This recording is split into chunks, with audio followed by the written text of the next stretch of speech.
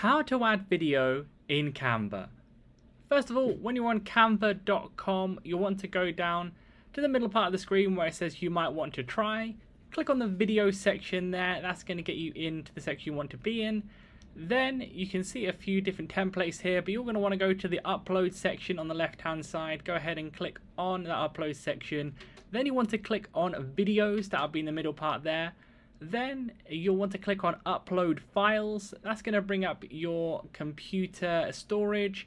Go ahead and click on the video that you want in whatever folder it's in. Then you can just go ahead and drag and drop it in there. If you drag and drop like this, it's going to put it in like a smaller version. But then if you go ahead and drag and drop it as so, it's going to put it at full screen like this. Then you can go ahead and put it over the top as an overlay like this. And you can do that with multiple videos as well as so. So leave a like on the video if that helped and subscribe for more helpful videos just like this one.